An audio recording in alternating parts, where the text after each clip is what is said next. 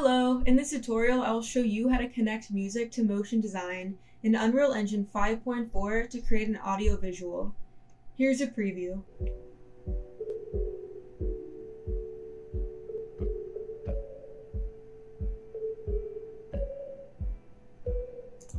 To get started, I created 5 spheres and I added a mist of colors to them. You can use whatever sort of static mesh you'd like for this effect. Once you have what you need, go ahead and head over to motion design mode. Click Actor, then Cloner Actor, and add one to your scene. With the cloner selected, zero out the location and rotation. Hit this down arrow and delete the default cube, as we'll be adding the spheres to our cloner. With all the spheres selected, make sure the mobility is set to movable, and then go ahead and drag them into the cloner. And now, once in the cloner, go ahead and go to Layout, keep Grid, and let's change the count. For count Z, let's make it 1, and for count X and Y, let's make them both 500.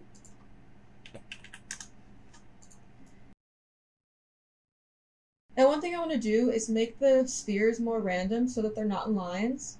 And in order to do that, go under Renderer and Mesh Render Mode. Instead of Iterate, change it to Random.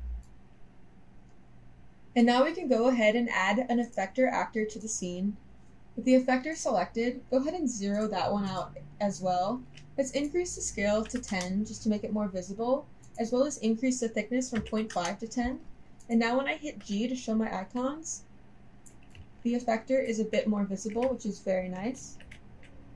With the effector selected, I'm going to increase this axis to 1000 and 10. And in order to see this effect take place, we need to link it to the cloner. So with the cloner selected, find this effectors and hit this plus button. Then with the down arrow, choose the effector we just created, and now we can see the effect taking place. One thing that I don't like is that it's plateauing right here. So if we select the effector again and go to inner radius, we can change it from 50 to 1. And now it's creating more of a cone shape, which is what I want. And now for easing, feel free to play around with these. I found the best one for an audio visual is Inelastic. And now let's go ahead and add our music. So I'm just going to delete it from my scene to start, and I'll add it back in a second. So with the effector, under Magnitude, right click right here, and go to Sound Wave and Scale. Feel free to play and add more of these. I found that scale works the best for an audio visual.